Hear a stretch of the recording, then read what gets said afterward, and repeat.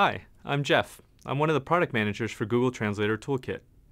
Google Translator Toolkit is a free online translation app that helps translators bring content into their language faster and better. To begin, upload a file from your desktop or enter the URL of a web page, Wikipedia, or Knoll article that you want to translate.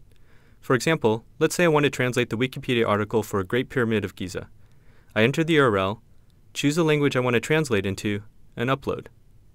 I can now work on reviewing and improving the automatic translation.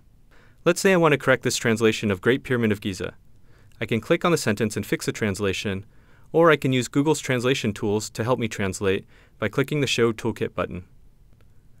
By using the toolkit, I can view translations previously entered by other users in the Translation Search Results tab, or use the Dictionary tab to search for just the right translations for hard-to-find words.